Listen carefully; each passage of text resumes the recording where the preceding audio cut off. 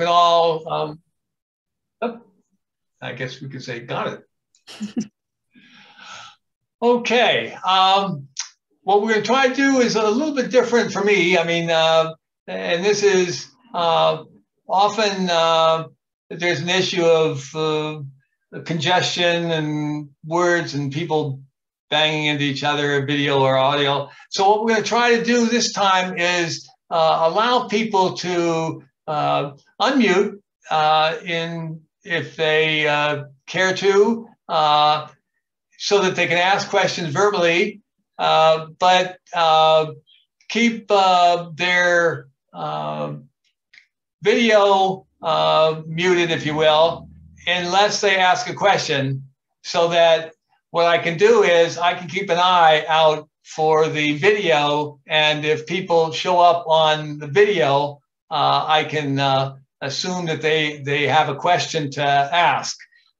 In addition to that, we can also, you're available for chat, and you can, if you want to ask a question, you can send a question via chat.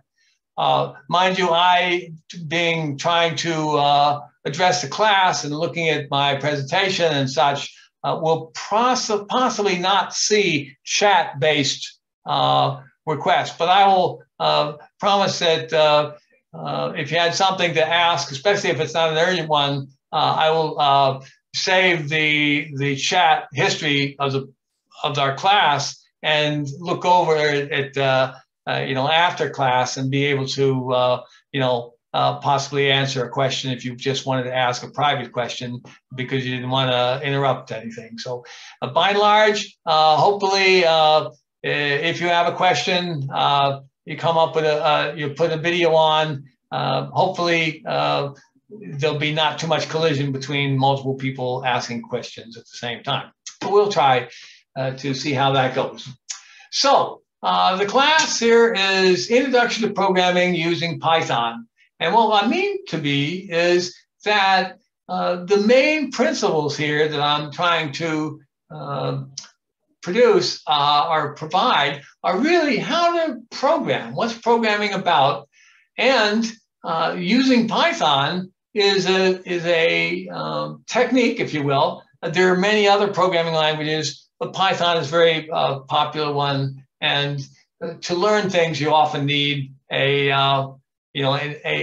particular instance. It's like you can't teach skiing very well if you don't provide somebody's skis.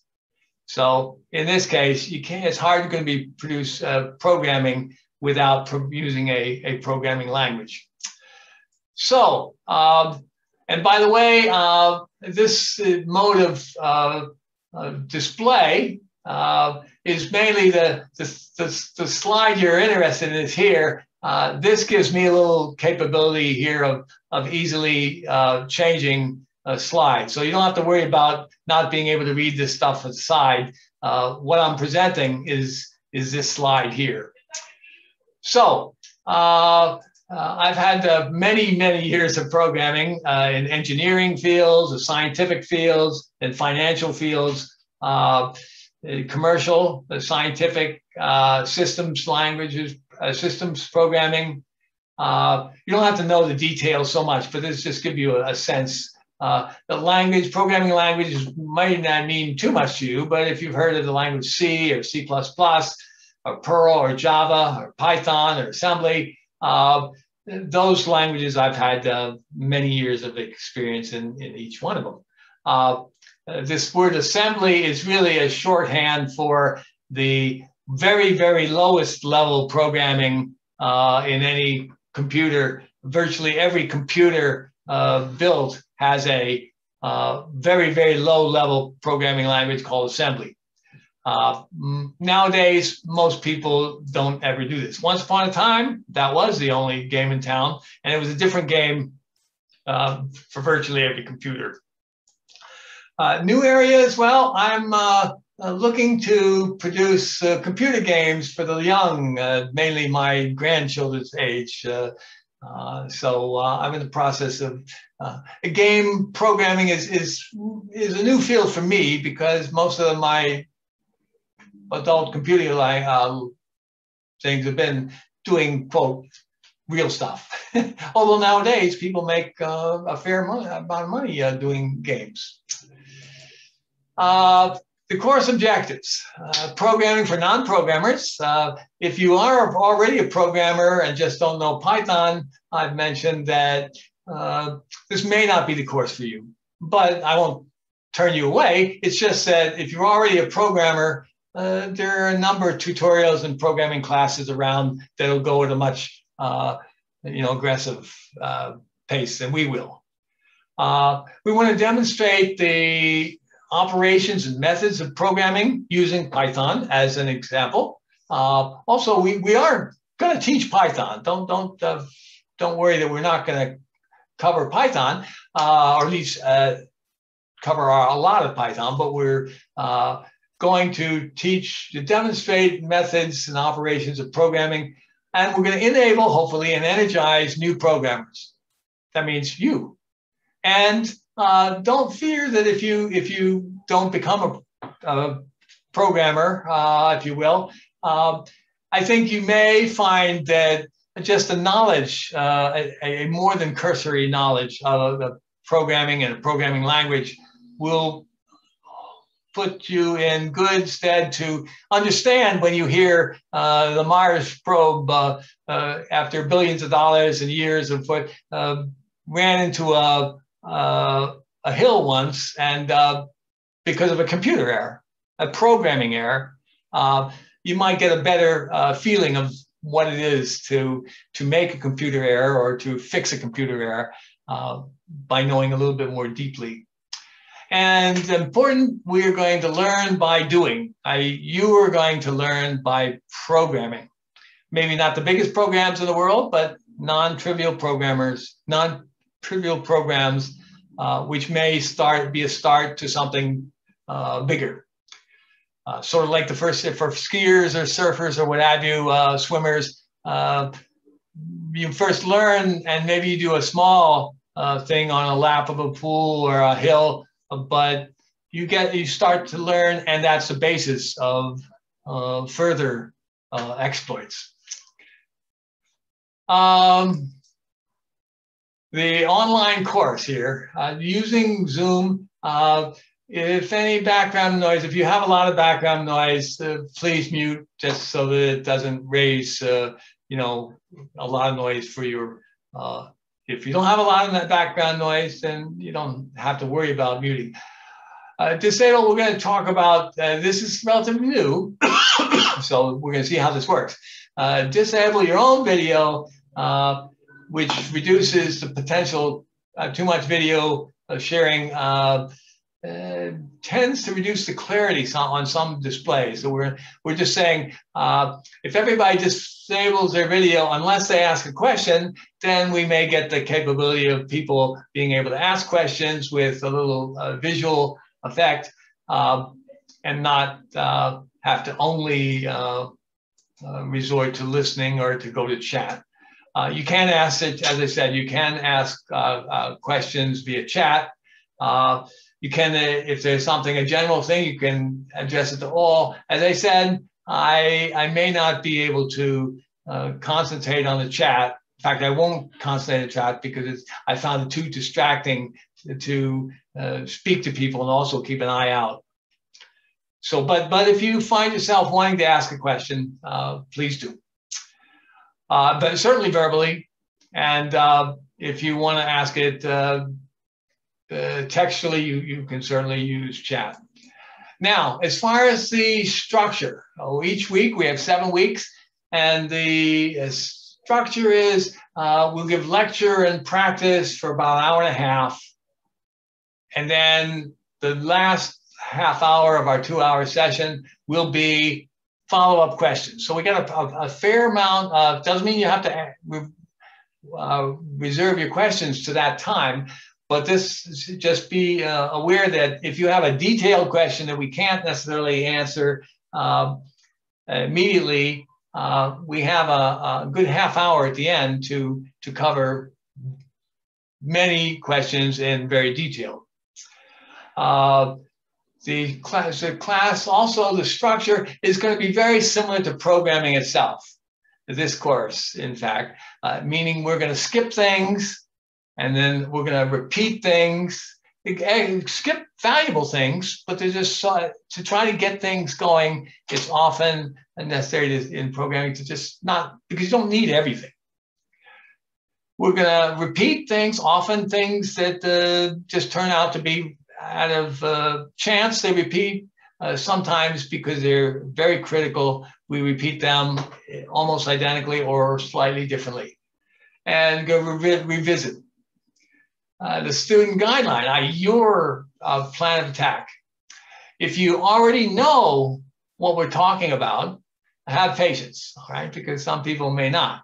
But if you're confused or unsure, this is the time to ask a question. If for some reason we can't answer it then, remember, we have a good half-hour section at the end of each session to address those sorts of things. Now, because I made these slides out as a possibility for some people that might just look at the slides, I have a number of things that just talk about the estimated outline of the class. So don't worry about those things. I tried to color code them to sort of give you a chance to just ignore that for the moment. So the first session, we're going to introduce the topic of programming and Python. But now's a chance to ask any questions in general that you might have.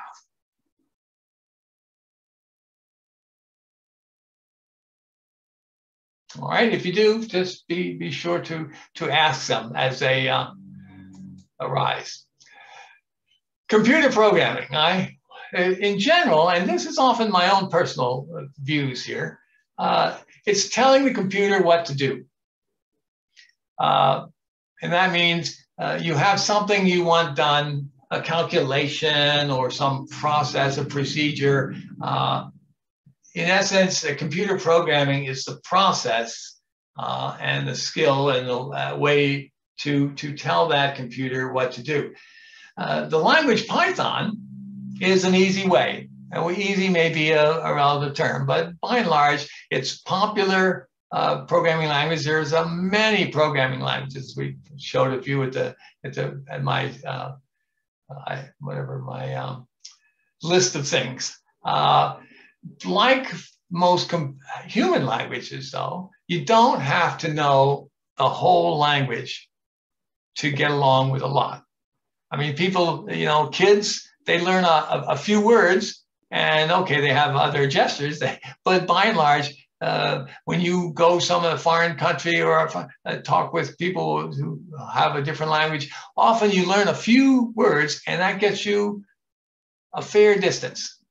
Programming is very much like that in that regard.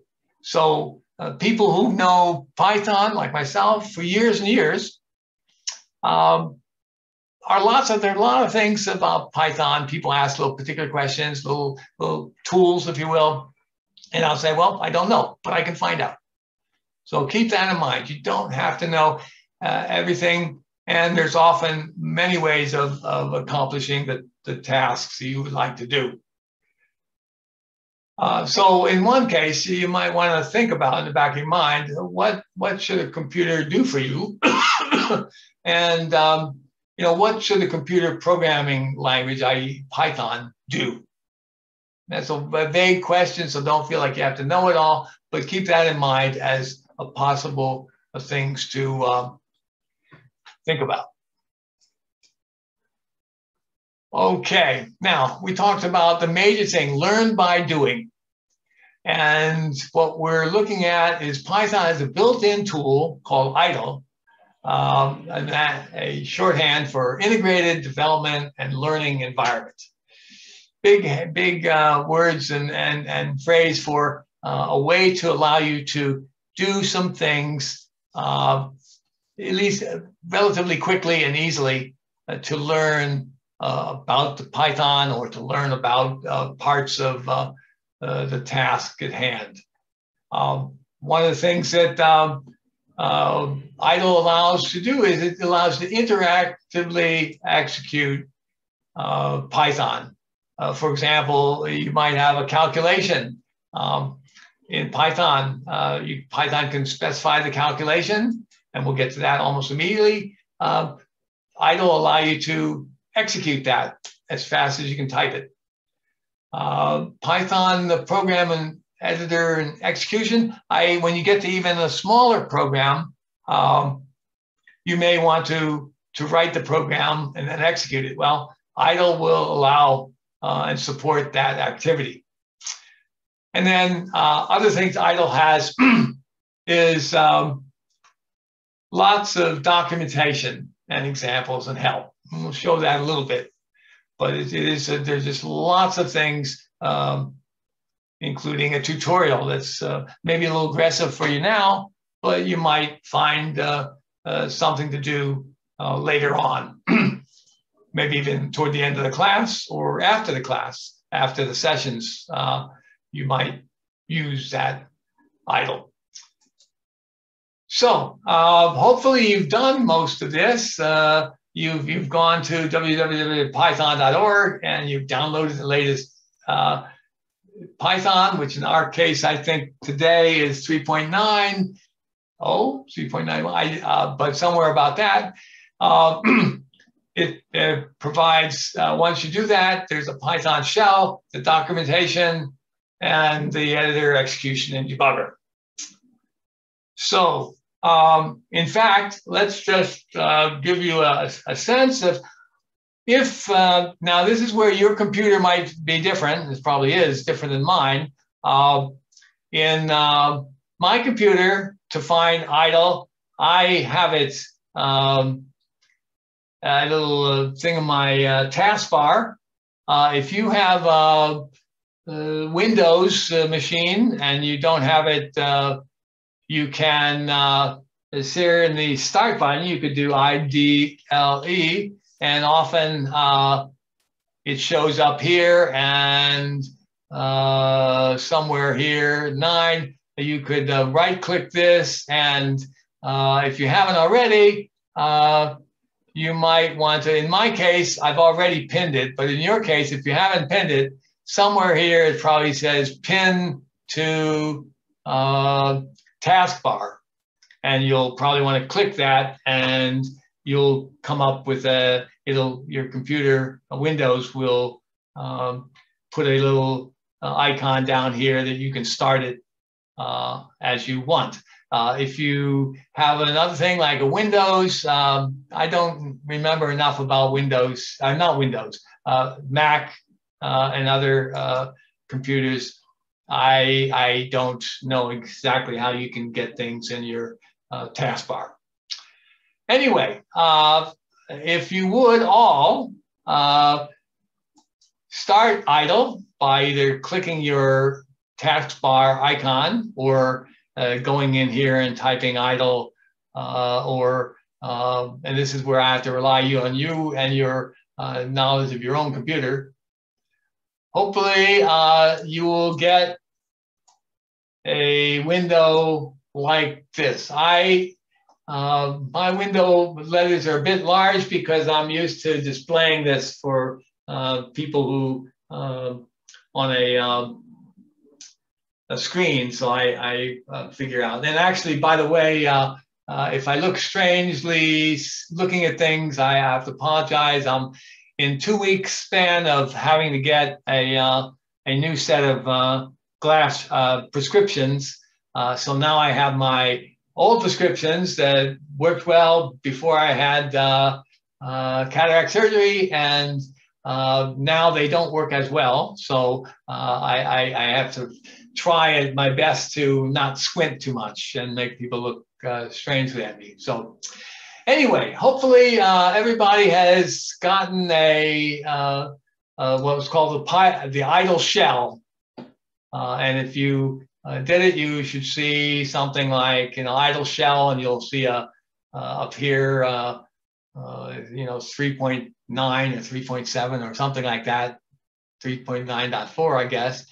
And it'll spit out the sort of a very verbose description of exactly the version and stuff. And that's often in the computer world. Often the world is full of people who'd love to help you, but often what they need is a very precise picture of what environment you have. So often, if you have a thing, you tell them, well, idle doesn't work the way I thought. If you give them this description here, the first 2 lines, or cut and paste it into your help request, that can often help people. So often there's advice here. So now, as I said, we talk about our sandbox. If we just look back a little bit further, and we said the Python documentation, if you say, and you can look at this, if you go to help and you click on help, it'll talk about about, which just gives you a little more elaborate picture of the details, the minutiae, if you will. But more interesting, Python docs is something really worth knowing about, because it has just a number of nice, useful things. Some of the beginnings, this Python tutorial is a very detailed, if you will, description of Python and how to do it. It's morely made for people, though, that are maybe already programmers.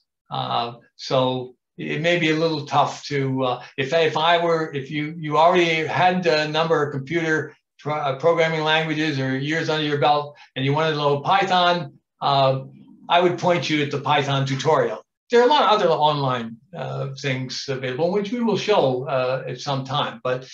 And then there are a number of other sorts of nifty pieces of information that are worth looking at some time. But just to let you know that that's what they're there under the help. In fact, another thing is this Turtle demo, which is, I will just show you a small thing to wet your lips as to clock. And then we say press start button. Oh, well, press start button. It says press start button, but then over here is the start button. Over to the left here is a bunch of Python, which I don't expect you to really know. And over here is the actual running of the program. So this is an example of the sort of thing Python in graphics you might be able to at least appreciate, if not do someday. So this set of tutorials, this set of examples, which there are a handful, are worth knowing. Anyway, so there is this sort of information available from your idle. Now, Ray, yes.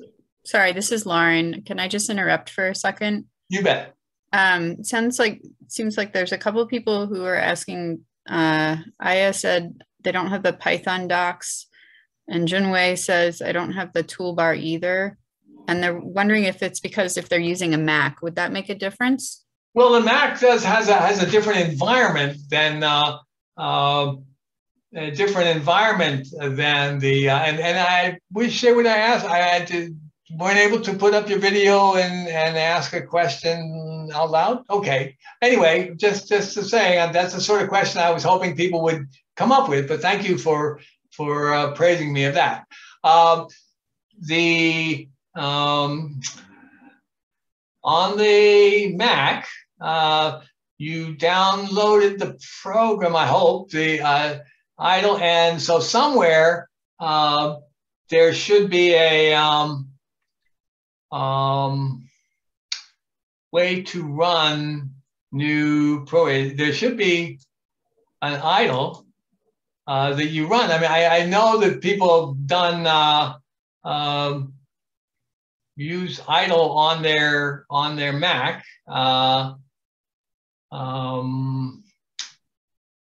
So I would say that if you have your, if you download a program, other programs, how do you run those other programs from your Mac? I'm using a Mac. This is Jessica, and mine is working. There is the toolbar at the top where I was able to see the help section that you were referring to. I was just able to access by going through my Finder. And when I initially downloaded the documents that you sent, I just opened it straight from the download, and then I moved it to my desktop. Would you have can you put up a, what do you call it, an accelerator button or something in the taskbar so that you can, or does it automatically on the Mac show up as on your yeah, you can pin it. You can pin it to your taskbar. I just moved it to my desktop though, and then it's just there. Okay. Yeah. So it sounds like you could either, so it sounds like the Mac, I know who else is, if anybody else is having a problem with this, solve the problem from them. But that's when I mentioned about the toolbar and what do you call it, the startup. It's just that it's, you can certainly run it from an icon. It's just that all I'm saying is you tend to do this a lot. So you want to put it someplace that makes it easy for you to do it, bring up this idle shell easily, just for your own easy abuse. It seems like, I think it sounds like I have found it now, and Junwei and Alronia, are you guys okay? Is anybody else having any issues? Sounds like everybody who was having issues might have resolved them now, thankfully. So, all right. Well, please bring them up again if you haven't. So, in fact, let's go further and say one of the major things in sort of the premier things that started out when people started computers 50 years ago, 60 years ago, with calculations. People use computers almost exclusively for calculations. So calculations have always been a very major part of computer things. You can do it by hand, but when the calculators get very intense, you just don't want to do it by hand because it's too mistake prone and too time consuming. So just as an easy beginning thing, Python and eDial, part of Python, allow you to do calculations. And in fact, if you just take for something, and these calculations are pretty much, and you should do this, you just take 1 plus 2. Things you can do in arithmetic, you can do in using almost the same, plus, minus, slash for division, star for multiplication. You can do those in Python, and you should try just, while I'm doing it here, you can do the same thing or do the same thing.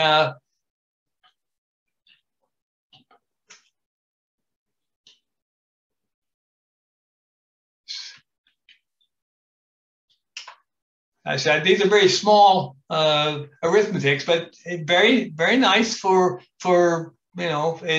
Python makes for a very, very nice, through eDial here, makes for a very nice calculator. Even if you don't do anything else in Python, if you find yourself, having some arithmetic to do, it makes,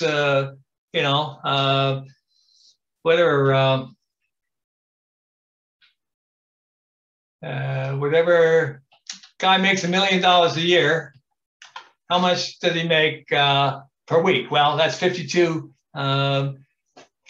weeks. Now, we would expect him to take 2 weeks vacation. So often another part of Python to allow for ease of thing is if you've done something and you might want to make a small change to it, you can go up, you can do these arrows up and down. You can go up to the line that you want to change. You can then do enter, and it redoes the line, but then it allows you to edit the line with delete to go forward or backspace to go back, and then you can run the line again.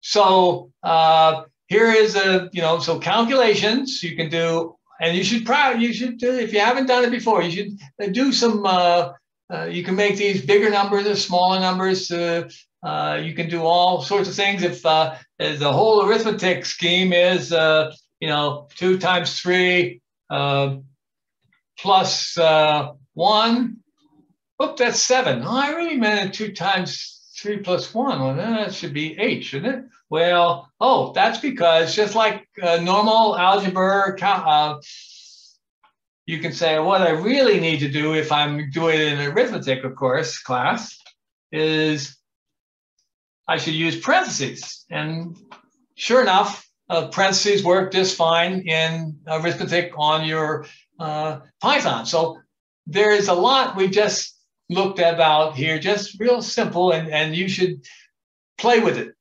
All right. Now, there are some other, we did the plus times division, subtraction. For people who want to talk about exponentiation, which is just, repetitive multiplication, you can, 2 to the 8th means 2 times 2 times 2, 8 times. The star is a very common way. Some computer languages use something different, but most computer languages I know, they use the star. I mean, if you look at a algebra book, of course, they put the 2 and they go up with superscript and put an 8. But since you tend to write text, we don't want to have things. It might look pretty, but it's hard sort of things to type. So in this case, we just use an operator, a star, meaning exponentiation. And there are many other operations. For example, some cases where you want to do, you said 2 divided by 5 is 2.5. Well, maybe what you really want is you want the remainder of 2 divided by 5. All right, so there's a percent sign that's used. A way to keep that, I always used to get confused of which way, is it 2% 5 or 5% 2? Well, think of it this way. The percent looks a lot like a slash with 2 zeros. You can think of it, it's like the way you put division. 5 divided by 2 gives it, and this means 5, the remainder of 5 divided by 2. Mind you, if you've used this for like decades, this stuff since or many decades from high school, it's hard to, sometimes it's hard for people to, the instructor to understand what's difficult for people and not. So just keep that in mind. If something turns out to be difficult to understand, please let me know. So anyway, so here is the first aspect. You can do arithmetic in eDial, and it's the arithmetic. This is just executing all the stuff here is executing this amount of Python and giving you the answer. So it's just a nice way of, what does Python do with this, typing this amount? And it just evaluates it and puts it in. Now, just to give you a little bit more of, let's see, that's just the help. Let's see, maybe, let's see. Oh, I think I went by it. I was going to go.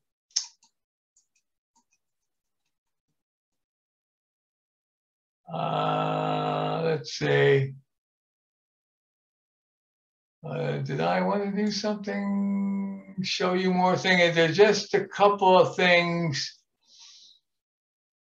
Okay, this stuff, and by the way, these things that are all white without the pretty green, that just means don't worry about what's there. That's just reminders of me what to do in examples, and you want to look at the examples.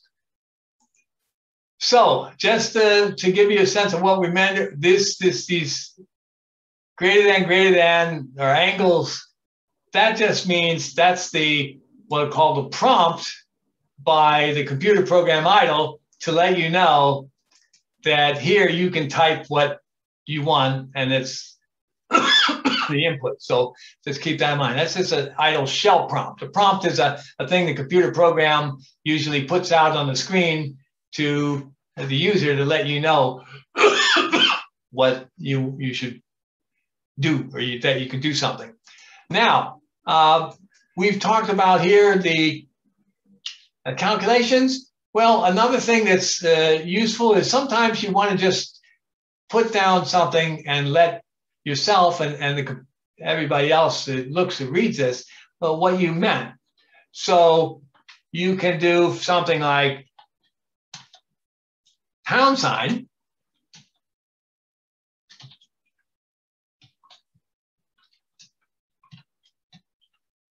What that says is, I did some stuff to Python, but I wanted to remind myself and others what I did. And that's called often a comment.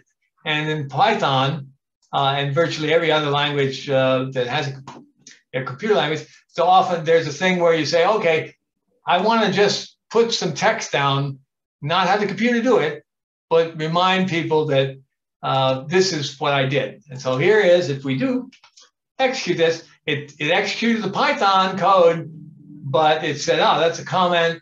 We'll just disregard that. All right. So that's, and that's just a couple of things to remember about when you're looking at this. So, by the way, if you look at the slides, virtually everything I have here, I did in an example code, and you'll find it in the slides, the exercise. We'll mention it later, I think. Let's see. Remind myself.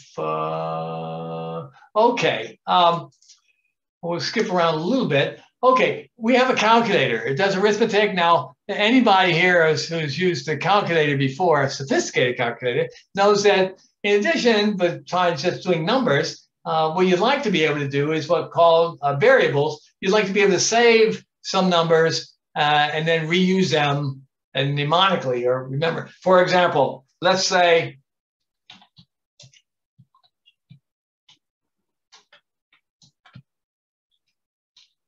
let's see.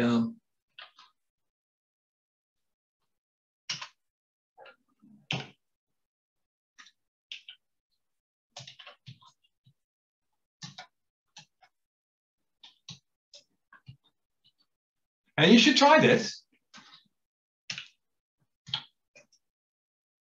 So what that did is it took the Python codes as year salary, and it just puts a name for the value you're going to save, and it can be letters. I usually use lowercase, and then if you want to have like 2 words, but you really can't, you have to have a single string for Python to understand. It's a single variable. You can put this underscore, which just allows you to have 2 words together and treat it as one. So we set 50,000 into year salary, and month salary, we set year salary divided by 12. And if we go down here,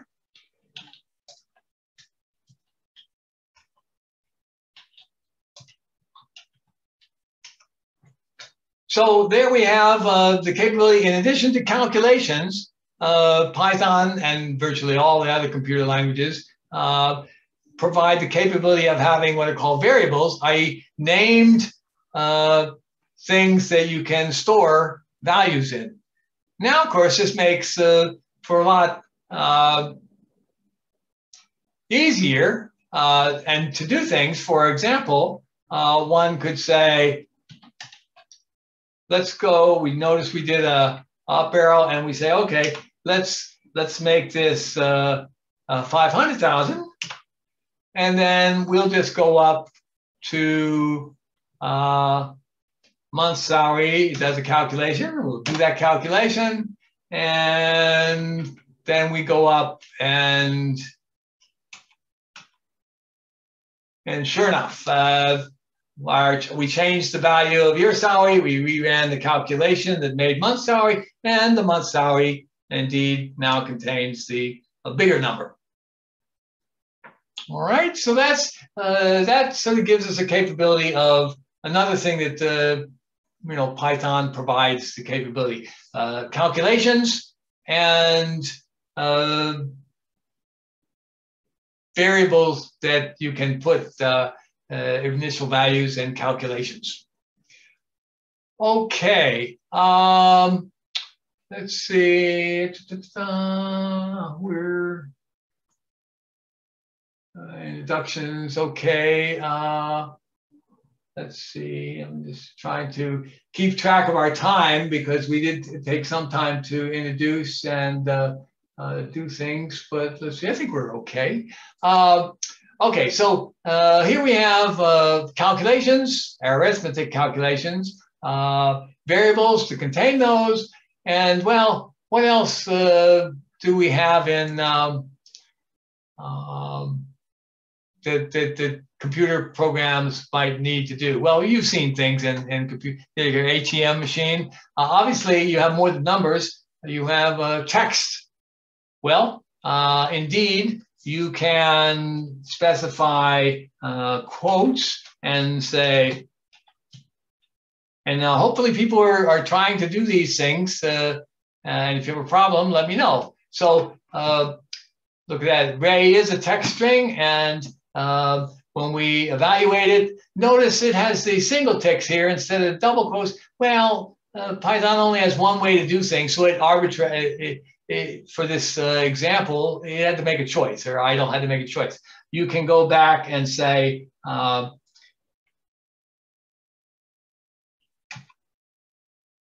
and you can do that, and notice it's single quotes will work just like double quotes, and you put a string. So in fact, now you can say, okay, you have text strings in the world. You can say, and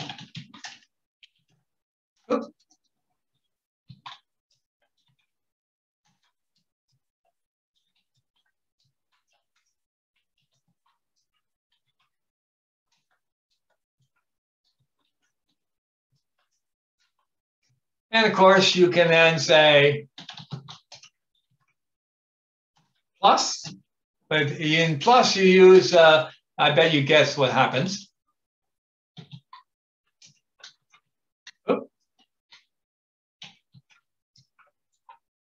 Oh, sure enough, it concatenates. So in plus the arithmetic, it says, oh, we know what that means, addition. Well, in computers, they decide, well, we'll use plus. It doesn't make sense to add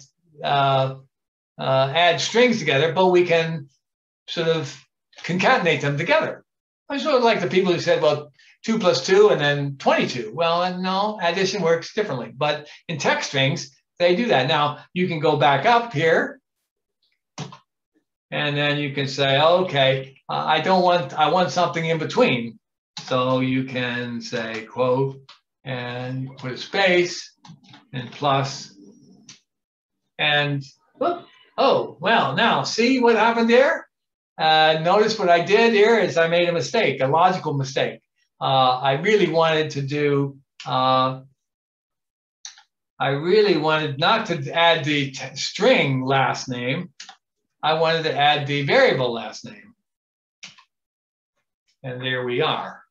So there we are. We have the capability in addition to doing arithmetic, strings, we can take those strings and arithmetic and add them to variables. So what's useful is we notice so far we've just sort of done an expression and hit enter and have it idle printed out. Well, in a more sophisticated program, you'll probably want a little bit more control over printing things out. So there is a function, print.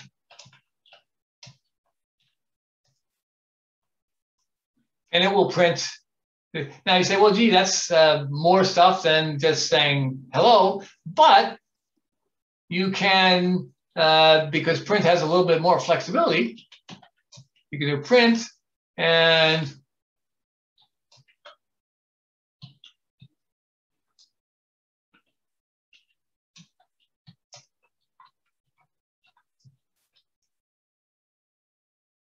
now you have a way of doing something a little bit more flexible. You can put things out that your strings, your names, and your value, and then you can put the actual contents. All right, so there we have a useful, and we'll use that. You'll find you use the print a lot because that's in your Python programs as opposed to exercising on an idle command shell. You'll find yourself wanting to print out values, and you'll use print. And notice it just, and in fact, if you just do print, notice idle's nice that it puts out a little cheat sheet, if you will. It says, oh, okay, print takes values and then any comma separated list of values. And then there's some other things about, well, what's it going to put between these and what's it going to do at the end? The default is it puts a space in between each one of these things, as you saw. And at the end, it puts out, we call this a shorthand for new line, which means often a carriage return line feed in the old days, but you can just say it's a shorthand for putting out a new line. If you didn't want the things to have, or you wanted different things to separate your values, you could specify these things in your print. And other things, the default here, where do we? It decides this file thing that we'll learn much later is a way to, instead of having the stuff come out to the screen, it could go out to a file on your computer to save the results. Okay, let's see. Let's say,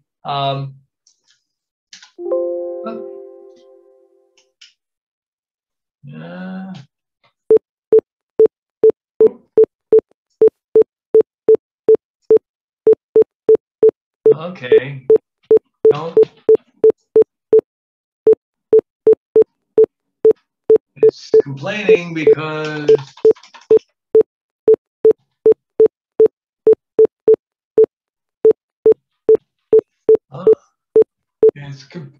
it's complaining.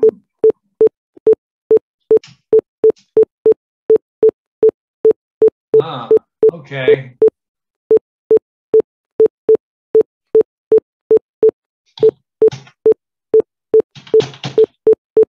It's, I think,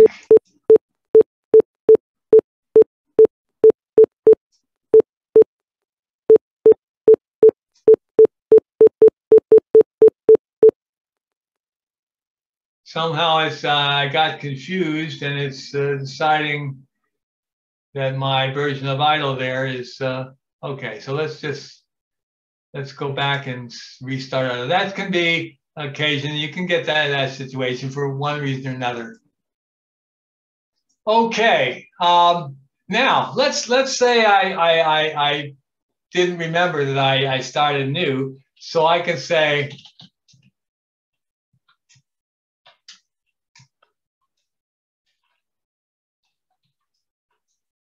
I wanted to print out A and oops, because what it do says sometimes if you make a mistake, meaning or at least idle doesn't Python doesn't know what you try to do, it'll often say something to the effect of, oh, I don't understand, and this is the way it is, and it tries to tell you exactly where it found the problem.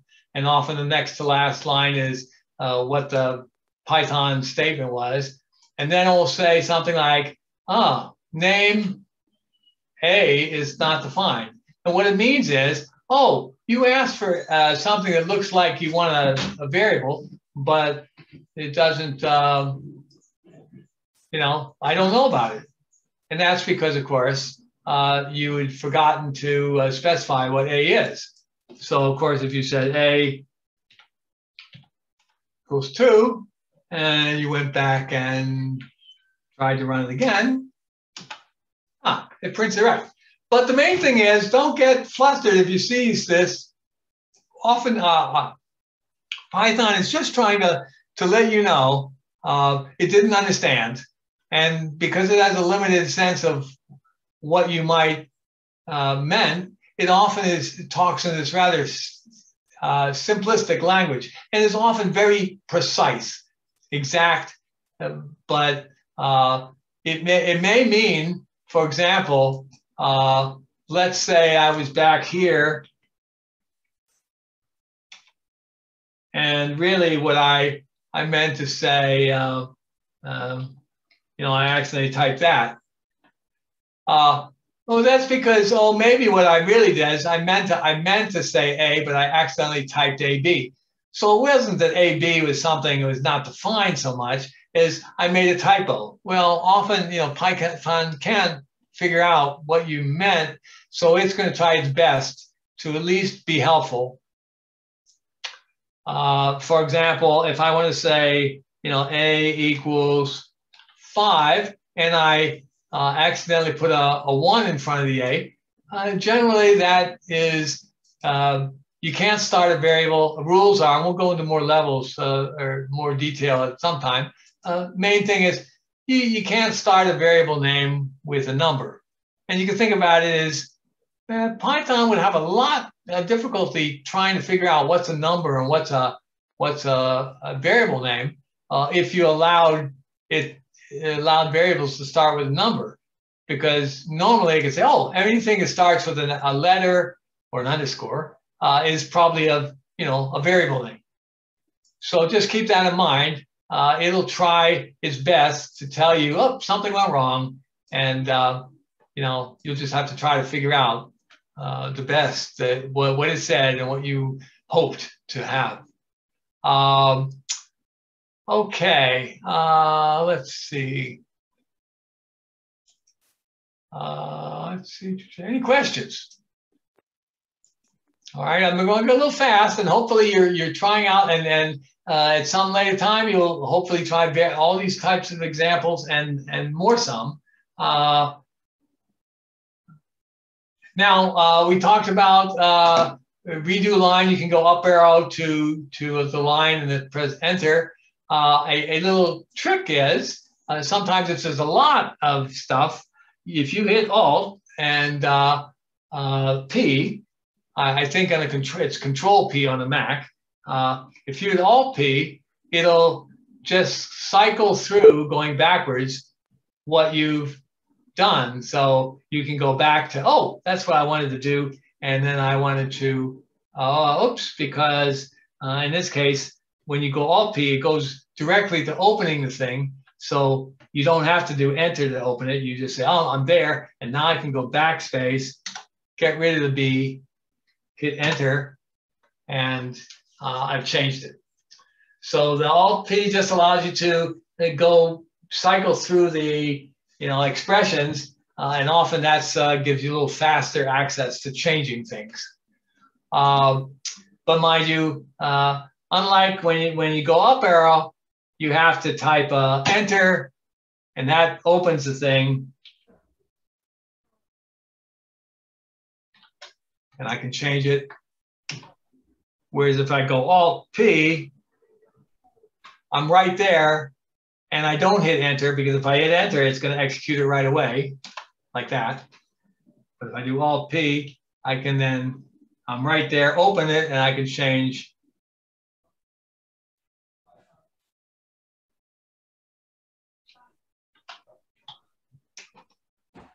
Okay.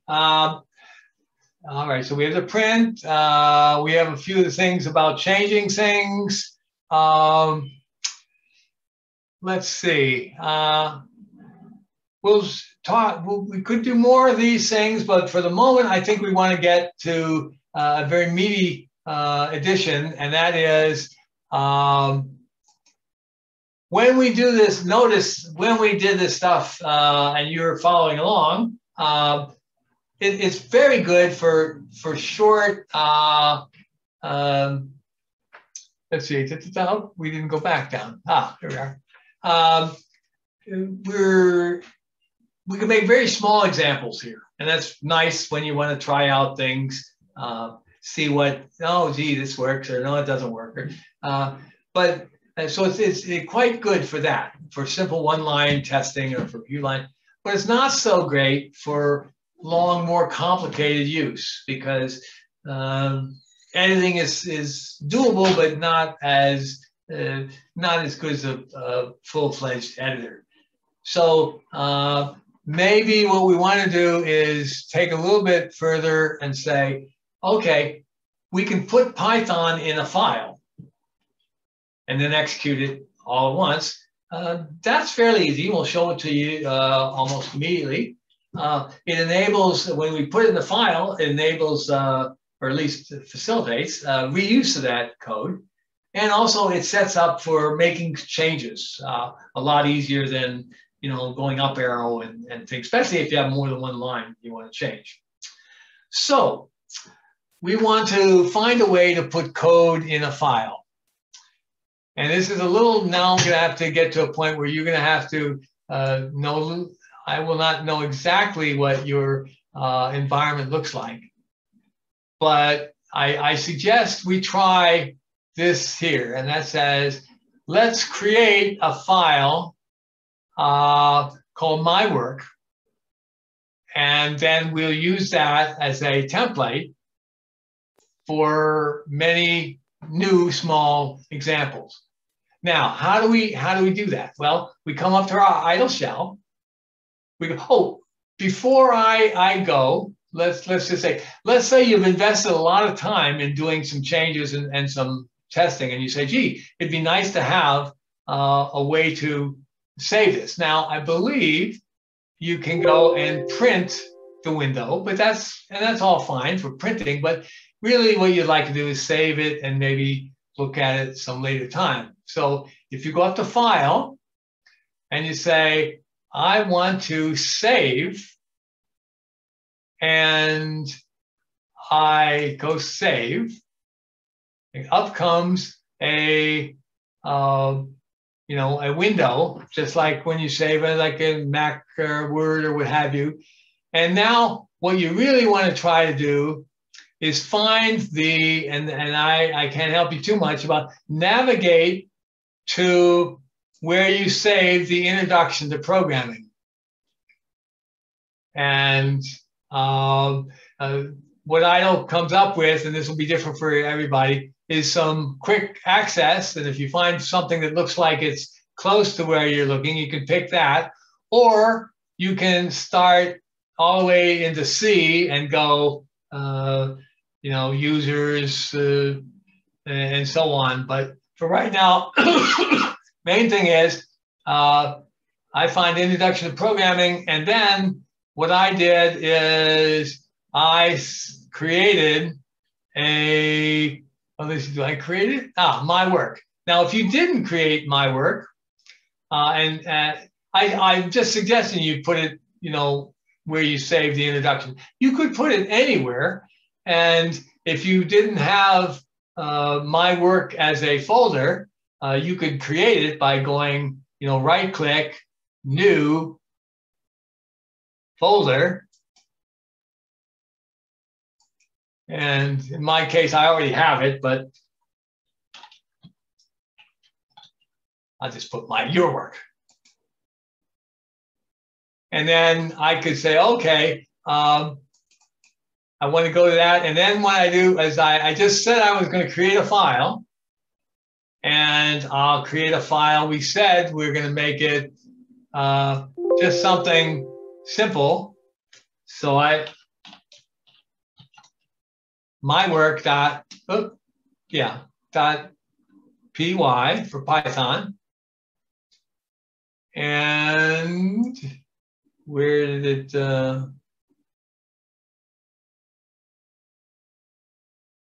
Let's see.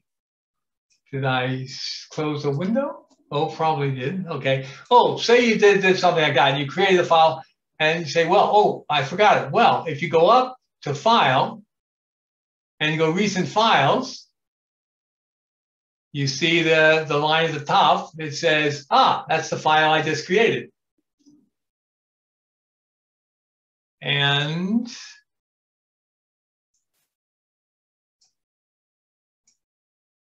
oh, I'm sorry.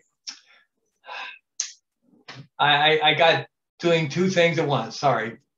Remember what I said? I said you wanted to save this your idle thing. So what I should have said is, okay, File, Save As, and in this case, it was going to be your work. And then I say, okay, I got ahead of myself. I wanted to create, I do want you to create a my work. So this is the session with all those arithmetics. So you could save your idle, and then what I usually do is I say, okay, it's going to be 2021 094. Okay, so that's just our idle session.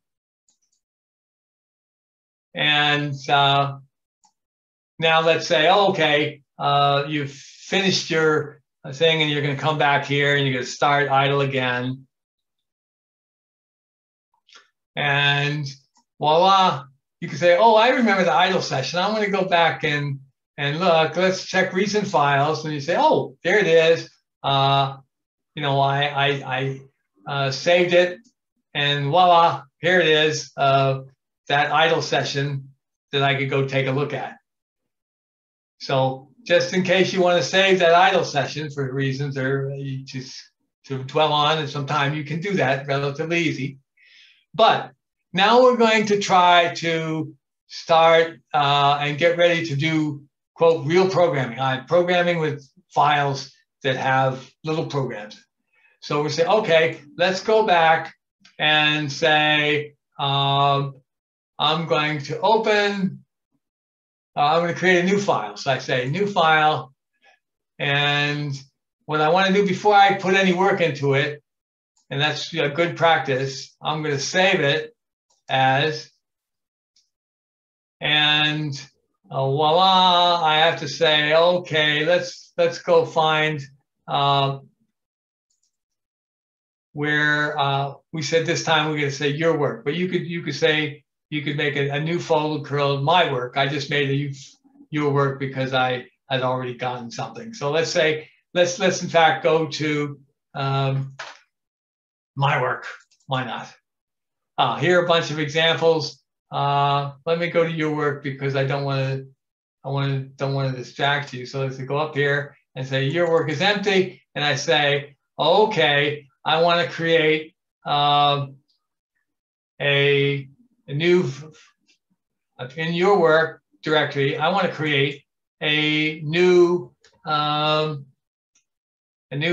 and we're going to call it my work. In this case, it's already existed. It's protecting you against writing over it. Well, in this case, I'm just going to say I'm going to replace it with what I got. Okay, so now we just created in your work directory, which will add more files as you build new examples. We just said we could have created an empty file called mywork.py. So let's put, what I like to do is a one-line top thing. So it'll say my, and you should try this, work.py. And then usually I put the date, which is usually something, let's see, I think I do something like month, or no, I usually say a day.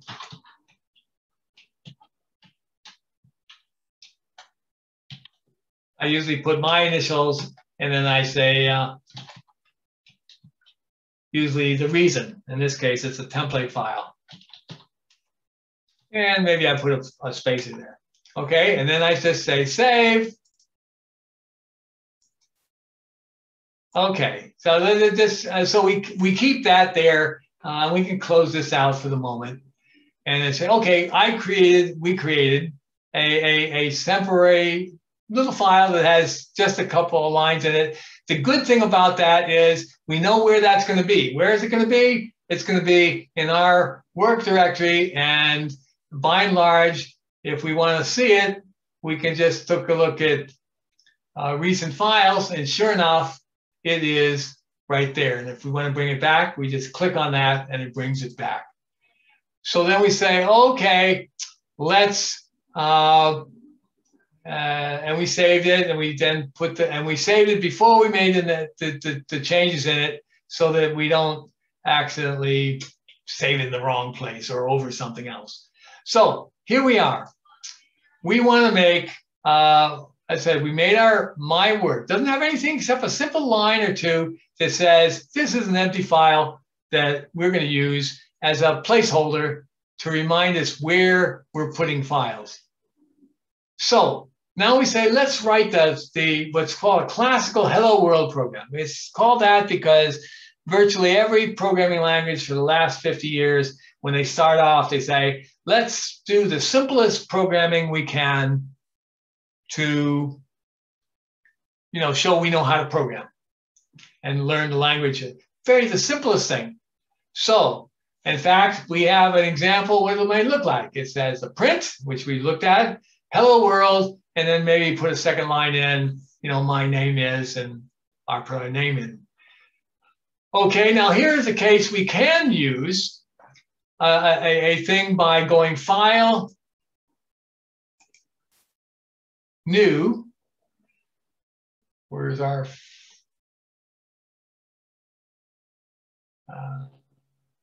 new file? And it starts out with an empty file. And then we could do the print hello and all that sort of good stuff. But the problem is, if you look at it, what happens if we say save as? Oh, look at that. It goes in this random silly place that's up here where Python is. And that's kind of hard to remember where that is compared to where you've been saving our stuff. So we said, let's not do that. This is an example. It's still legit, but let's say, what the instructor said is, let's go take advantage of that template file that we know is in recent. So we're going to go click, and up it comes, and we say, now we can write print hello world. But before we do the print world, because if we do this print world in here right now and save it, what will we do? We will destroy my world or my work. So what we're going to do is we brought it up, and before we make any changes, we say, let's save as, and then say, what are we going to save it as? Well, we have our example, and we say, it's going to be hello_world.py. So we go down here, and we say,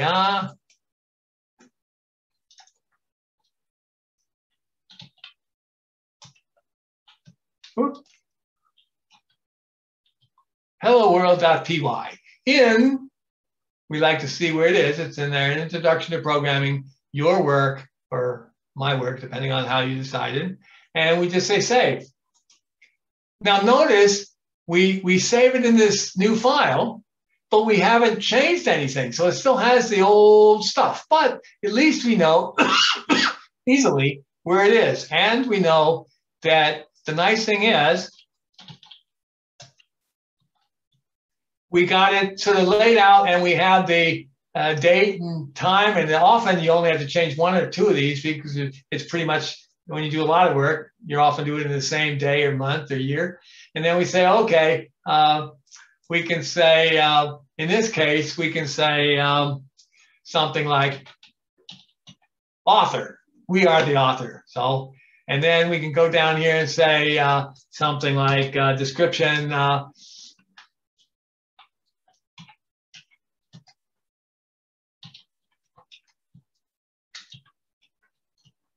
So even a little description is good. And then we can say, print hello. And just as a cheat, you can go like this.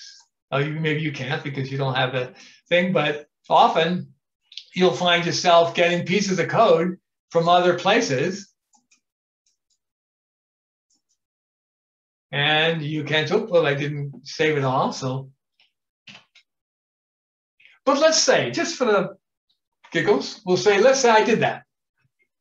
And now how do I run this program? Well, I say, I know here, and I say, run module. You can do an F5, or at least that's on Windows, or it'll probably say that on other examples. And you can say run module. Now, notice what it says. Oh, wait a minute, it says save before run or check. See, that's check is just a run, but don't just check it out. Don't actually run it. Source must be saved. Okay to save. Now, just before you do this, you can go back and say, oh, am I actually going to clobber something I already have? Well, in this case, no. So I can just say, okay. And what's it say? Unexpected EOF, which means end of file, while parsing, i.e. while it's figuring out what's going on. So we say, okay. And then we just say, okay, what we're missing here is the parentheses. So then we go up here to say run module, and sure, it says save. Well, you know, you made the change, so you say okay. And what hello is gee whiz, your name we really meant to say. So we can go back. We can go back here and say.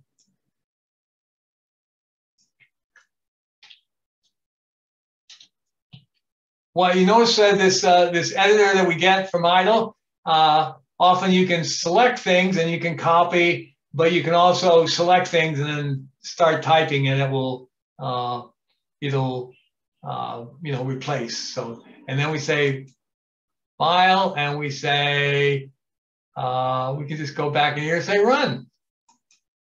And we get pretty cavalier about saying this. We know what we're doing. And sure enough, so there we have it. We have hopefully everybody here has run this program. If you haven't, please speak up and tell me what's the problem. Well, hi Ray. Yes. Yeah, this is Juno here. I have, I think, 2 questions.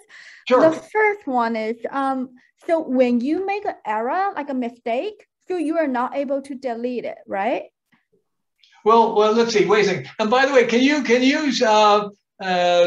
click on your video? I was hoping that people would, when they caught a question, they would put up the video so I would see. I can see them, if you don't mind. Okay. I don't know how to. I have 2 screens now, so I'm not sure. But don't worry about it. If you can't, that's fine. That's fine. Okay. Now, the first thing is, if you have an error, and let's go back here. Let's say we had a error. We had no parentheses, and we say, okay, we're going to run it.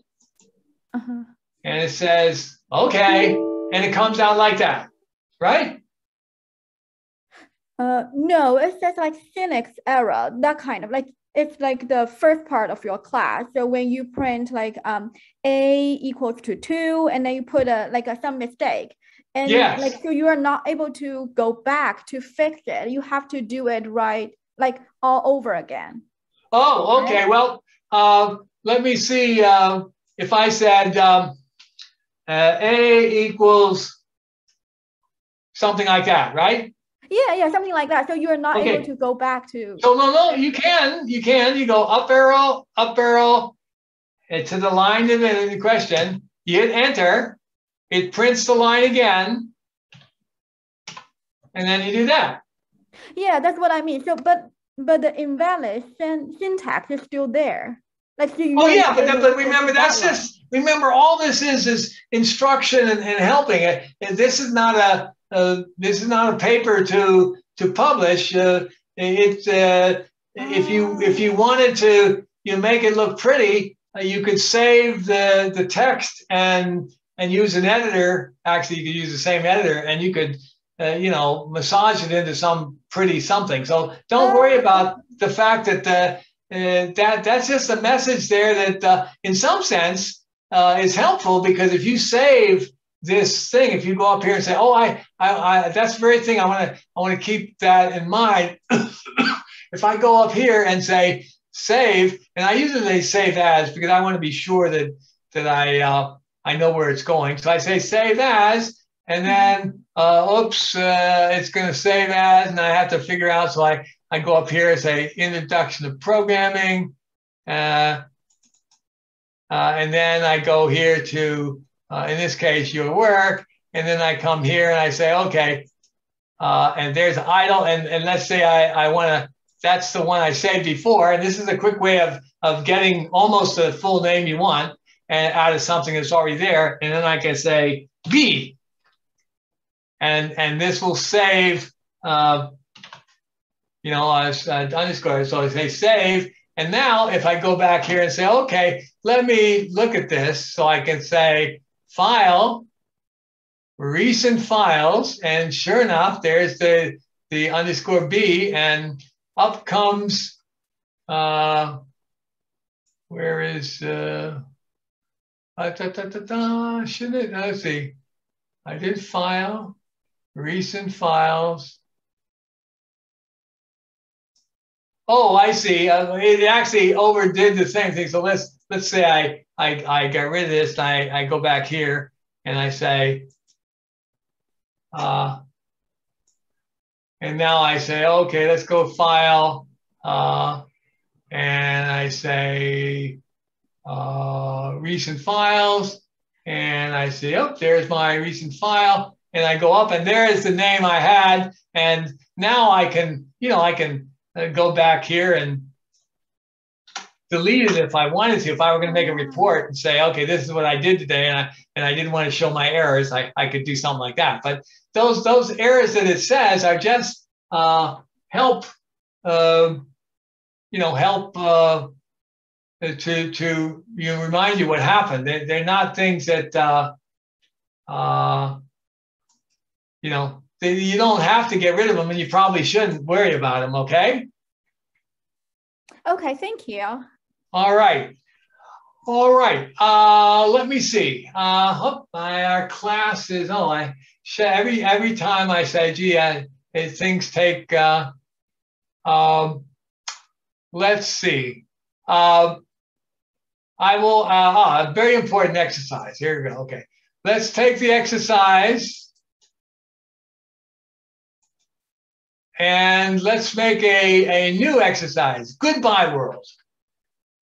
All right. We may go a little bit over here. I was trying faithfully to keep the last half hour is totally question and answer, but let's see if we can. Exercise for the class. Okay. We're going to make a goodbye world program. Okay. Hint: start with the program closest to your goal, i.e., maybe hello world. Save as. So my guess is grab the hello world program from wherever you have it. Save as the new goodbye world, or maybe lowercase goodbye world. Here's save it as this, and then modify it by making the change to say print goodbye. And in fact, if here we are, we have a little example. Let's see, I guess we're not going to get to those.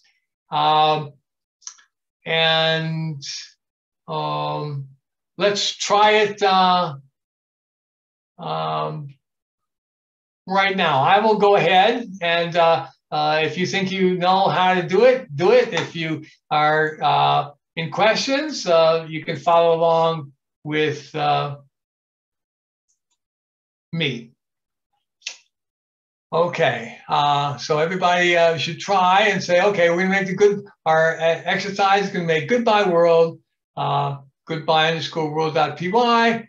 We're going to, I guess, I had to since I closed it, I had to restart. So we say, okay, what was our hint? Oh, our hint was to go find something that was close to what we wanted to find. That's a very recurrent theme here in programming.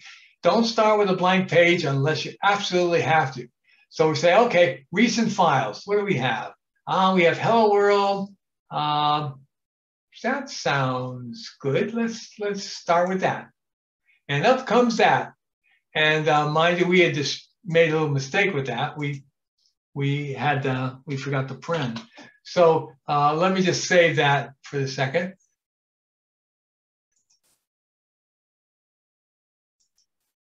Now we say, okay, normally we come with our program. It's pretty close to what we want, but oh, wait a minute, it's hello world.py. We need to, before we do anything, very important, before we make any changes, and I'll tell you how many times I've messed up forgetting that and wiping out something I didn't want to. So we're going to save as, and what are we going to save it as? Goodbye world. So we're going to go here and say, okay, let's goodbye world.py. So we just save it. All right, now we haven't made any changes yet. We just saved it. And so what do we do before we do anything? Well, good practice says we're going to update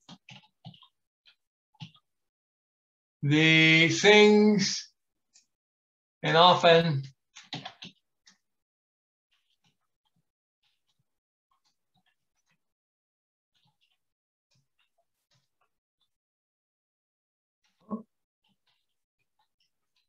notice that we put this often down. It's just a little bit tight, but it says, adapted. So if we come back to this program and say, gee, this is interesting, but I don't do, where did this come from? And often the adapted gives us a chance to either use this as a sample, or maybe we should go back and see what this program was adapted from. And then we say simple, and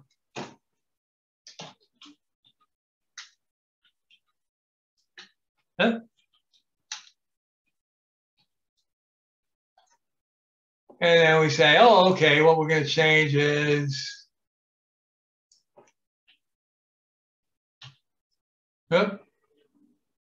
sometimes my typing is poor. And we could change our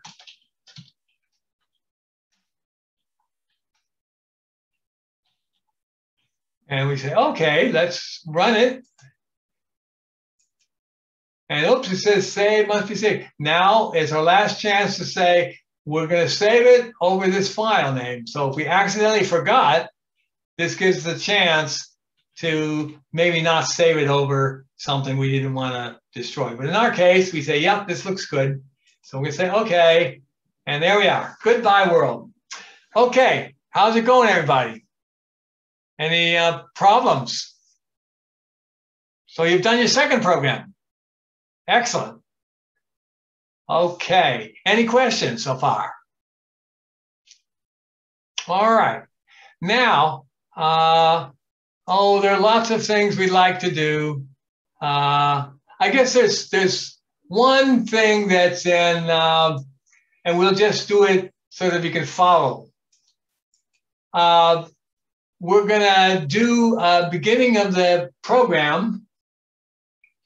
Let me think about this. Hold a second. No, I would like to give you a start. So we're going to come down here and start our instruction, our course project. All right. This is a project we're going to develop. You're going to develop over our whole class. And it's essentially a real life program that you will create called 20 questions. Now, I don't know how many people have dealt with 20 questions. Anybody here never heard of 20 questions? You can say so. Anyway. May I have another question? Sure. Yeah, so I think like I feel the difference between the two windows. So one is like with the Python, like you have like the type and type help, like that kind of, and then you have the little arrows, like the little arrows. And then the other one is the one that we used just now, the goodbye world thing. Like, so when you put enter, there's nothing happen. Oh, yes, absolutely. Like, what's the difference between these two? Oh, very good observation. In essence, what's the difference between this thing, goodbye world here, where you do something and nothing happens until you run it, and down here where you say,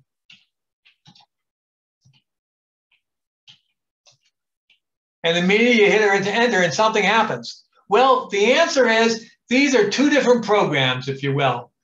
This here is what they call idle shell. And what that means is it is a thing that you can type into, and everything you type into it, it interprets as what you want it done. In this case, when you type this thing in, it says, aha, they want to take this print, P-R-I-N-T, left paren, quote, F-L-O, quote, paren, and close paren, and do it exactly right now. So it is a program, idle shell is a program that's executing and essentially looking for pieces of Python that you end with a new line and doing those bits of Python. Okay, so that's exactly how that works. Python takes this, the idle program, takes this print fooba and passes it to Python and evaluates exactly what that produces. And then it prints foo. This is a editor, meaning it takes, this is a editor whose screen is a screen you fill with text, and it essentially does nothing until you say something special. And what you mean by special is you could go here and say save, and it would take those texts in that window and store it in a place you tell it. Or you could say run module, and what it does is it takes all the text in this screen and interprets it, uses Python to interpret it, and runs that, executes that Python program. So the difference between these two is what you can look here is it's really an editor. It's a word processor that takes text that you type and doesn't do anything with that text except display it. I mean, does stuff like it makes these things color coded to sort of tell you what's going on.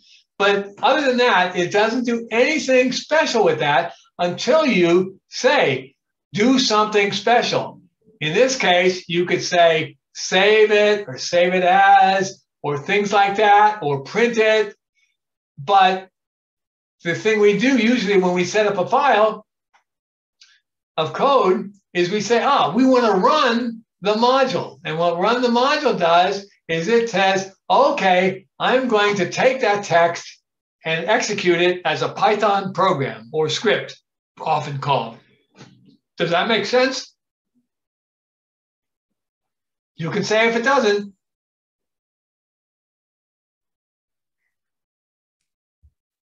Well, I agree. Oh, yeah, go ahead. Sorry. Yes. Okay, I have a question about the Python shell. After the prompt, if you type in anything, does this right here? Yeah. Okay. Does it affect the other window? No. That is a file. Not unless you explicitly do something like go find the file. But no, it's this Python. The idle shell is it does just treats the little Python you type and executes it, interprets it, and executes it as you say. So but why But why bother? Why do we need to because write after the prompt? The main reason is because this works well enough for 1 or 2 or 3 lines of code. This here works well for hundreds of lines of code. Think of it this way. If you had to type a code in here every line for 50 lines, and then you found a mistake halfway up, you would spend a lot of time making changes. So the answer is most programs are big enough, and it doesn't have to get too many lines before it is, where the Python idle shell is difficult to work with. I mean, it does a real nice job for 1 or 2 lines, an excellent job for 1 or 2 lines. But after you get to that, it doesn't work. I mean, it really is difficult to use. So that's the answer. Python idle shell works real good for little examples, but for anything, even this big, if you had to do this in idle shell, you would find it, if you got you could say, okay, first of all, idle also has that limitation that if you copy and paste more than 1 line at a time,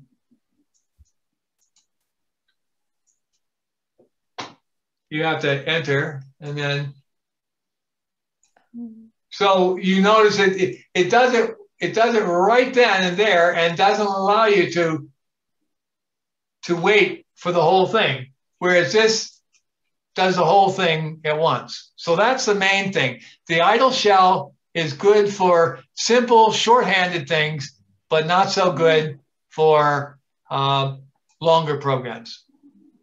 And longer programs means maybe more than 2 or 3 lines long.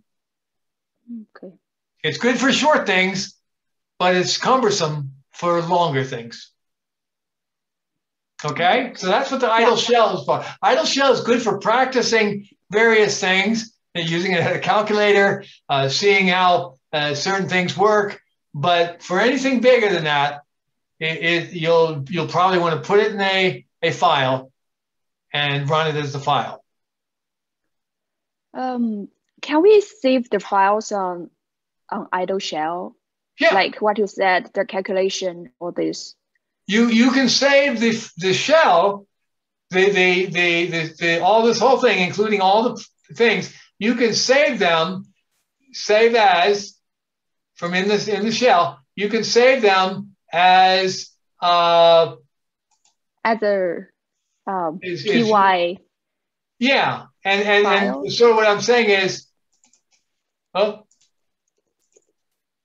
and it's sort of like I saved these here as examples. So I saved them, but remember, it has all the little things in the errors and all that sort of stuff. So it's not really. It might be good for practice or for remembering things, but it's not. It doesn't make for an easy program out of it. Okay, I have a quick question. So when you just like open your computer and then you try to open the idle, but what window will pop up? Is that the one with the short lines, the shell will pop up, or the one that like the well, why don't you try it? Pop up?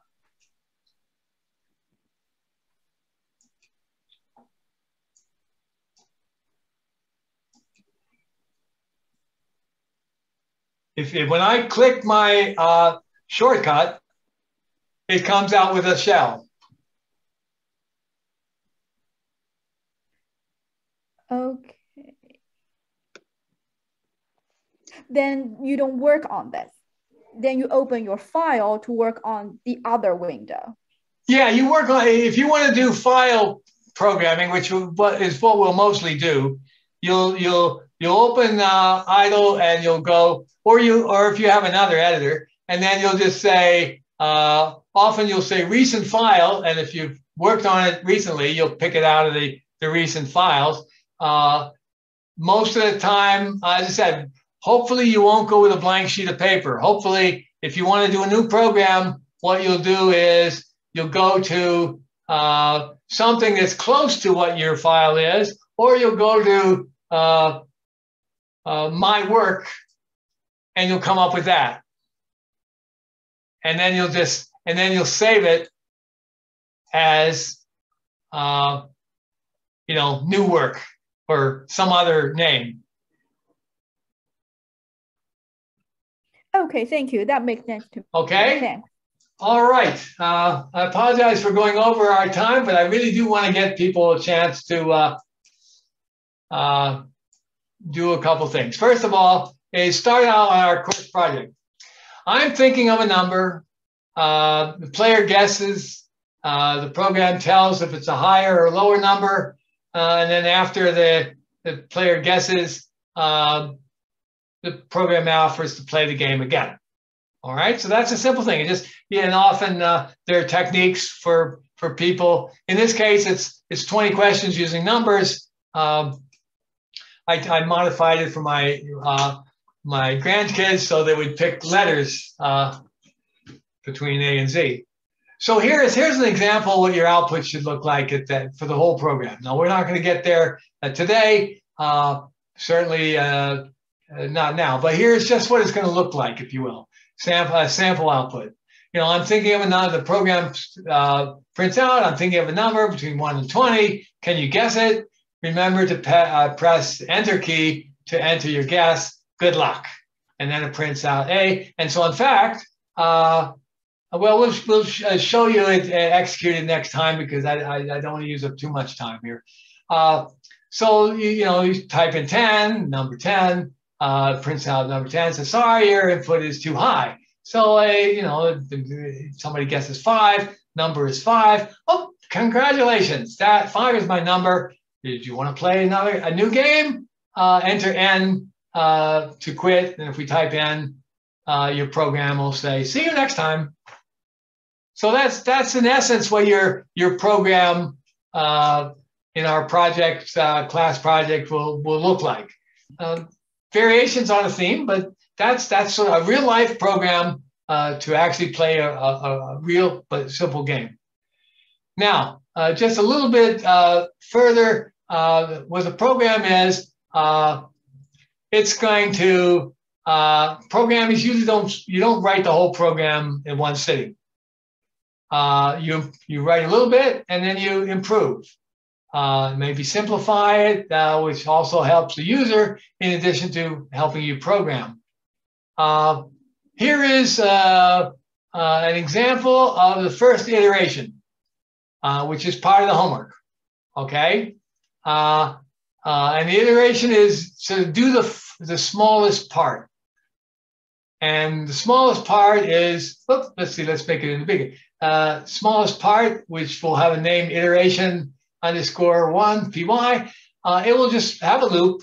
It will ask a number and get an input and print the number, enter. And it'll keep doing that for as long as you enter inputs. All right, so because we're short on time, I'll just go through it and show you an example. Okay, we didn't get around to showing these pieces of Python yet, but there's for looping, which is a very important aspect to programming, there's a keyword, which is often specified as a little part of Python that always does the same thing. There's a while that does looping while the condition is true. And the way to specify it always being true is saying, using the special constant capital T, RUE, and then also the colon. And then this other aspect, which we'll just show you an example because we didn't get a chance to show you in class, is you can prompt the user for entering something by using the built-in function. We showed a built-in function called print. Well, here's another built-in function that does input. It takes what you put here as a prompt, and just like the angle for we call it the Python, the idle. Well, you can put any input you want. And this provides, and in fact, if we just look at the code, we will say this is what the first iteration code, our version, looks like. It has a number of lines with comments, tells what the thing is asking for, prints the number that's entered.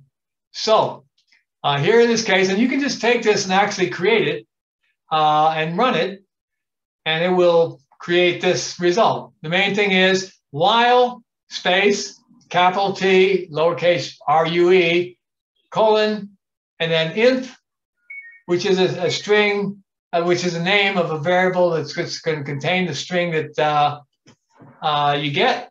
And the input is that function we said built into Python that says, print out this string and take what they type on the keyboard and place it in this variable.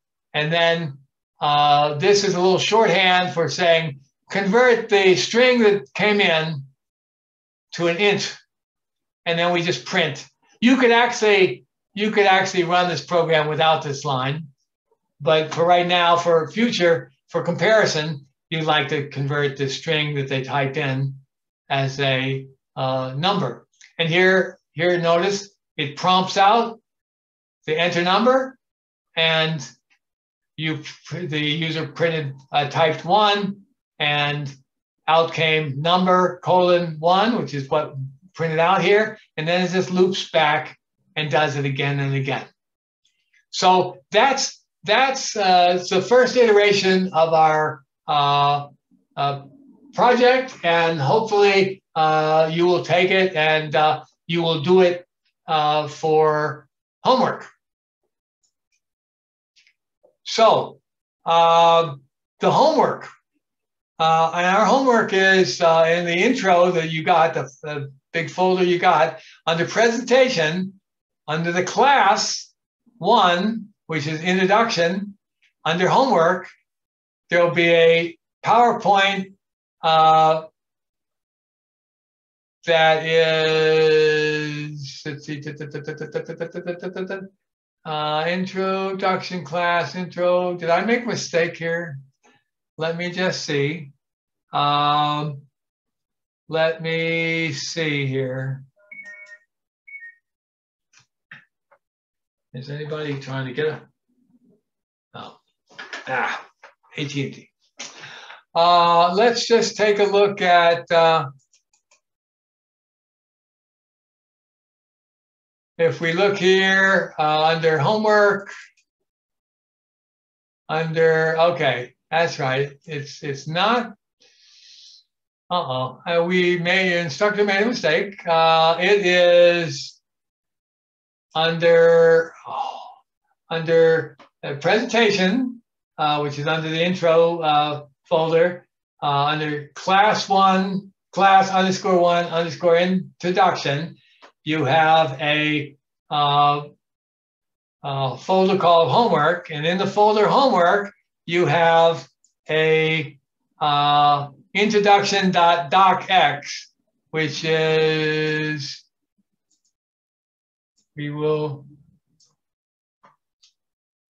introduction. I gave you the slides. Okay, and introduction.x is a, and I think I actually sent a file of that on your first email just in case you had a problem pulling things out. So the main thing is the homework exercises. Now, just a summary. The homework is for your benefit and fun. Do as much or as little as you can. I know people have other things in their lives besides this class. If you have any problems or questions, contact me, email me. Have fun. And in, say, for example, more of the stuff of introduction, and I think your problems and so on. And if you get down to the introduction of the first homework problem is just everything you found out. Do a little spreadsheet and just put topic, example, and how those things are used. And don't feel like you have to know everything to put something down. And then the second problem, which is misnumbered as 7, is the Hello World program, which we went over. So just, you know, do it or redo it, depending on whether you understand it. And the everything program is to take these things here that you've done, you've put down, like a print statement or a if statement or a while statement, and do a, you know, an example. And if you go look, some of these things, the Hello World program, are, unless otherwise specified, the homework has a subfolder that has solutions, and it has often those solutions are fitting in a folder, and it will have like the everything. It will have some variation, some things. In this case, the everything has some cases where the program doesn't complete because you might have things that are syntax errors, and so it wouldn't. So you'd have several examples, and the Hello World is out, and so on. So, all right. So that's the homework. Here is just to sort of do what we've done over in. If you want, there are some other examples in the, if you go look in our exercises, another place if you're interested, if you look up here in our Python, and if you look for, or you look for, not the introduction, but you look for exercises, which is a sub director under works of, oh, all right, we went the wrong spot. Keyword users in workspace.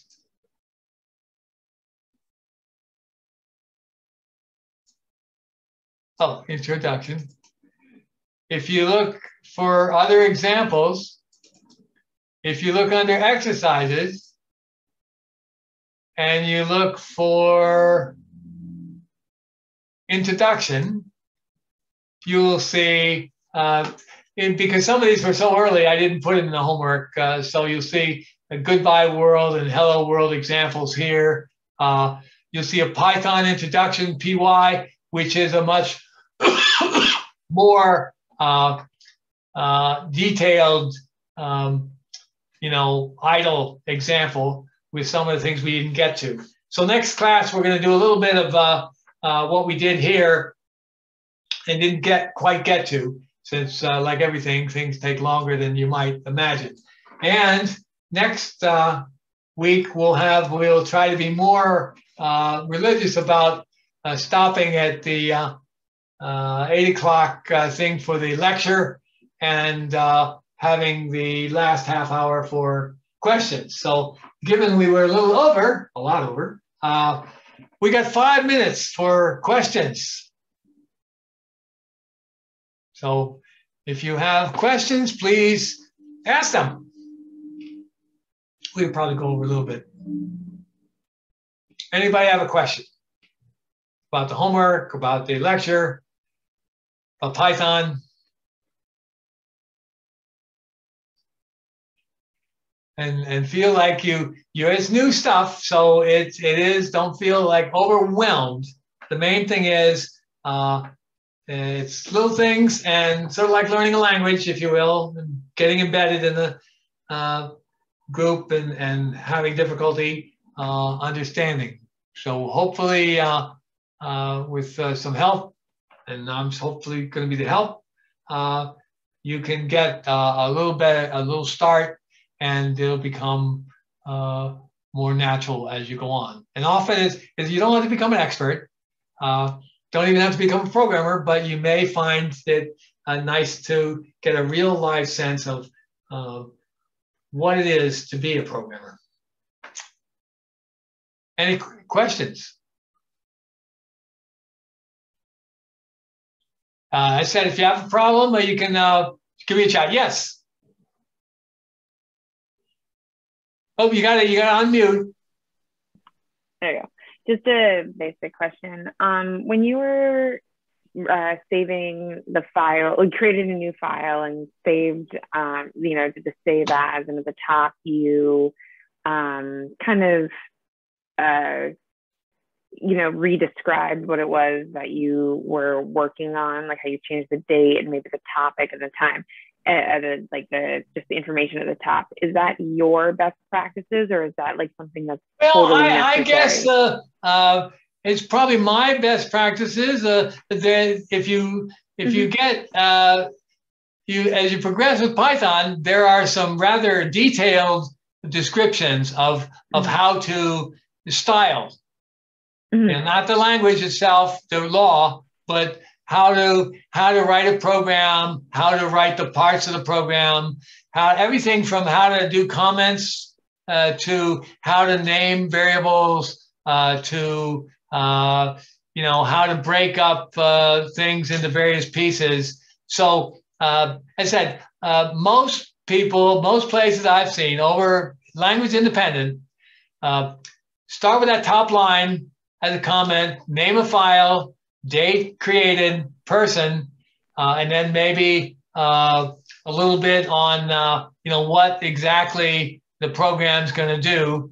Often in a real life program, like for your example, your program, your project, often you'll start out and you'll add comments saying what the program's going to do, maybe in detail. And then below that, you'll start saying, we did this, we did this, we did this. And it'll read like a story as to when you put things together. Outline. Okay. And often what I do with the top line is I've been known to, and I've used it in a production environment where you push down the date and the user. And so it reads as last touched this. And in a real life situation, often what people do is this thing doesn't work anymore. Let's see who touched this last. Because sometimes if you work in a group, so those things, the top line, it's very, very, very common. And often what people do a real precise thing in a big organization, they might take out the personalities, the people and stuff like that. But as far as the description as to what gets done, they will, most organizations will have some way of doing that. Some organizations will, that's so important that they'll put a lot of that stuff in a database separate. But for a small time, and I call myself small time, the best you can do is that top line is 90% of the, and the next little bit is probably another 5 or 10% of what's going to help document the thing. Because often it is, what was the name of this? So you find this little scrap of paper on your desk and say, gee, where's that file?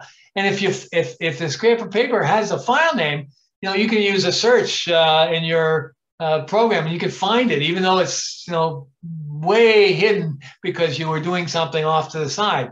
So those are good habits to get to. They're not part of the language, except for the fact that it starts with a pound sign, but they're very good habits to get into. And they really are the sort of thing that if any of you are looking to get into the programming gig, those are sorts of things where people will like the fact that you did it. Like in a job interview, you put a comment on the top of the thing saying this is what it does. That'll buy you points. Great, thank you. Might not get you the job today, but it will certainly. If you don't do it, there will be a lot of bosses that will say, "Wait a minute, this person's not a, thinks they're a programmer, but it's not." So think about that. Anyway, good. Does that sort of answer it? Yes, definitely. Thank you. Okay. Anybody else have a question? Because we're getting. I apologize for going over. Yes. What exactly are we doing for the homework?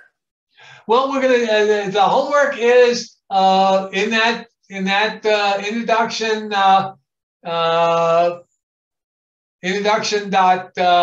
docx is a example of what the homework is. It's the it says a class 1 introduction to getting going. Everything, there are just a couple of programs. Remember, everything is optional. You know, but I mean, what I hope you have a chance to do is, first thing is, what did we touch today on? Here's my example. Program is a set of instructions. Arithmetic operators, variables. How do I get into the docs? Let's see. Do you have Word? I think so. Okay, this is a Word document. This introduction docx is a Word document. It is in. Excuse me. If you save that introduction to programming file that I gave, expanded it, somewhere you'll get to a subdirectory called presentation.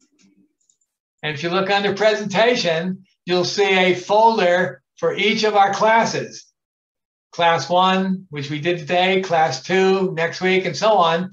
And inside that folder, you'll have a couple of things. One is you'll have the PowerPoint slides that we went over today, or at least we were hoping to go over today. We have the homework, a folder inside that called homework. And inside that, you'll have and this goes for each week, you'll have a Word document called introduction docx.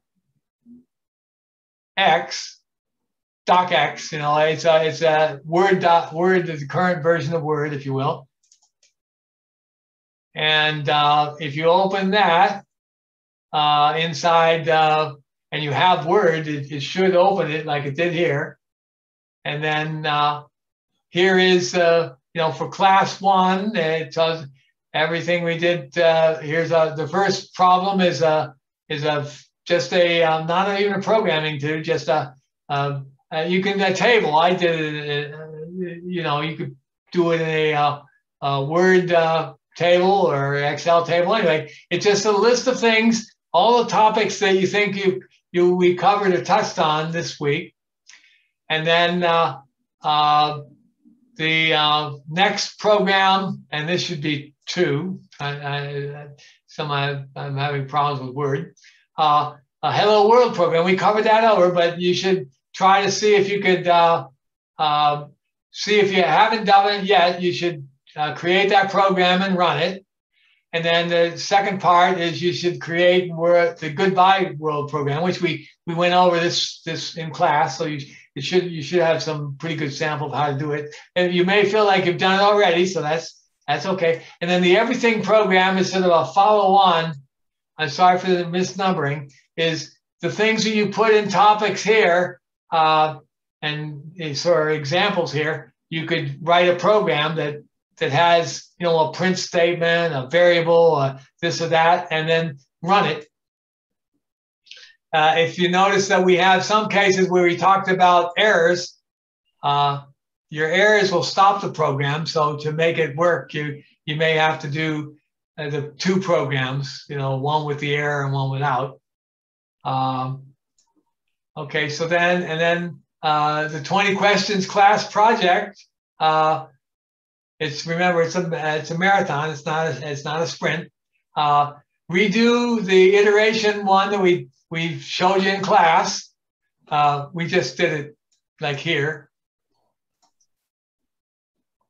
So want to do that on your own. I mean, you can copy and it's fine, but I mean, you don't have to. It's not like programming is not like a closed book exam. It's like use everything you got available and cheat as much as you can. They're copying from other things. So the 20 questions, and then there's iteration 2, if you can get to it. And the iteration 2, we didn't cover iterations very much because we sort of ran out of time. But if you get a chance, the first one is just a loop, you know, like that. We just we use the input and just print it out. The second iteration is which we may not have, we certainly haven't gotten to the testing, the if statements and such. So you either have to, if you want, you may want to look up if statements. I think we haven't shown the help.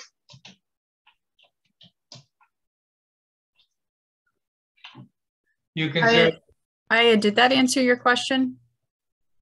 Say that again. Yeah. Okay. So anyway, so that's the homework, and as I said, it's more than you can. I mean, I put it there so that it would be something that anybody, some people can do some, and maybe, you know, even an aggressive person, it might take them a little bit of time to do. Like these things about the my ATM and maybe the second 20 questions, that might be a little bit much for the class so far, since we didn't quite get to you know, we really didn't cover all the pieces. We were aggressive today, I think. I was aggressive in putting down the things I was hoping. I'm like the guy who knows something and about something new gizmo and wants every world person to know about it. So I go blathering on. So anyway, so that's the homework. Some of the things I think you can do, because they're pretty much going and looking at what we covered in class and just trying to do it yourself. Feel good that you can make a little program like Hello World or Goodbye World or the Loop program, and you can do it, you know, again and maybe again with a little small change. Because next week we'll follow on from that, and we'll probably start on with from the first work. If you notice, if you really go through all the whole, you'll notice things get a little blank toward the last classes, because I know from experience that it's very ambitious to do everything. So we're gonna, but we don't have to do everything. You will not have to do everything to get some benefit. But we wanted to, you know, give some options to capability, because I know some people will be very aggressive, and I wanted to give them some things to reach. So I apologize for going over. As I said, next week will be more, hopefully more strict on ending the lecture and providing a full half hour for questions. So all I want to do is, if you have any questions you want to put in the chat, do it right now. I'm going to save the chat before I quit. And if you have any other questions, you got my email, so please send it. If you have a problem with the homework, or the homework's unclear, or what have you, please ask, because programming can be very humbling and lonely if you don't have you know, at least somebody that you can bounce a question or two on. And I know from experience. Anybody last minute? Because I know we've kept Laura here more than more than we hope to. Last question. Okay, I think we're, let's see, I do want to say before you shut the meeting down, I want to see if I can find the